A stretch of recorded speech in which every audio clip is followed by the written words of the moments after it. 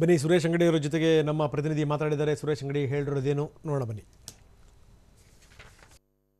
ಬೆಳಗಾವಿ ಲೋಕಸಭಾ ಕ್ಷೇತ್ರಕ್ಕೆ ಈಗಾಗಲೇ 7 ಗಂಟೆಯಿಂದ ಮತದಾನ ಆರಂಭ ಆಗಿರುವಂಥದ್ದು. ಮತದಾರರೆಲ್ಲರೂ ಕೂಡ ಮತಗಟ್ಟೆಗಳತ್ತ ಬಂದು ತಮ್ಮ ಹಕ್ಕನ್ನು ಚಲಾಯಿಸ್ತಾ ಇದ್ದಾರೆ. ಸದ್ಯ ನಾವೀಗ ವಿಶ್ವೇಶ್ವರ ನಗರದಲ್ಲಿರುವಂತಹ ಮತಗಟ್ಟೆ 3ರಲ್ಲಿದ್ದೇವೆ.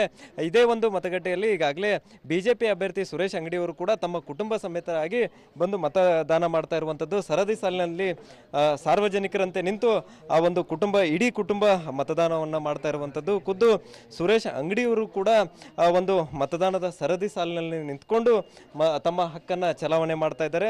ಸದ್ಯ ನಮ್ಮ ಜೊತೆಗೆ ಬಿಜೆಪಿ ಅಭ್ಯರ್ಥಿ ಸುರೇಶ್ ಅಂಗಡಿ ಅವರು ಇದ್ದಾರೆ. ಏನು ಹೇಳ್ತಾರೆ ಎಂಬುದನ್ನು ಅವರಿಂದ ಕೇಳಿ ತಿಳ್ಕೊಳ್ಳೋಣ. ಸರ್, ಮೊದಲನೇದಾಗಿ ಸರದಿ ಸಾಲಿನಲ್ಲಿ ನಿಂತ್ಕೊಂಡು ಸಾರ್ವಜನಿಕರಲ್ಲಿ ನೀವು ಕೂಡ ಇದನ್ನು ಮತದಾನ ಮಾಡ್ತಾ ಇದ್ದೀರಿ, ಹೇಗೆ ಅನಿಸ್ತಾ ಇದೆ? ನಾನು ಒಬ್ಬ ಪ್ರಜೆ ಮತ್ತು ನಾನು ಕೂಡ ಸರದಿಯಲ್ಲಿ ನಿಲ್ಲೋದು ಒಳ್ಳೆಯದು.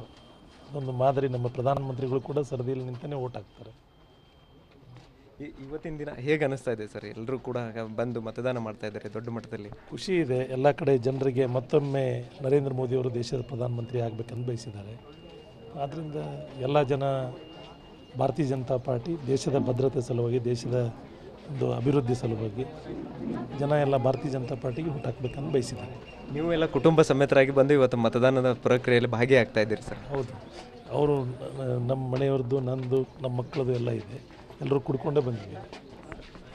ಸೊ ಇದು ಸದ್ಯ ಸುರೇಶ್ ಅಂಗಡಿಯವರು ಈಗಾಗಲೇ ಮತದಾನ ನಮ್ಮದು ಹಕ್ಕು ಇದೆ, ಆದರೆ ಸಾರ್ವಜನಿಕರು ನಾವು ಈ ದೇಶದ ಪ್ರಜೆ, ಹೀಗಾಗಿ ಸಾರ್ವಜನಿಕರಲ್ಲಿ ನಿಂತ್ಕೊಂಡೇ ಒಂದು ಮತದಾನವನ್ನು ಮಾಡ್ತಿದ್ದೇವೆ ಅನ್ನೋ ಒಂದು ಮಾತುಗಳನ್ನು ಹೇಳ್ತಾ ಇದ್ದಾರೆ.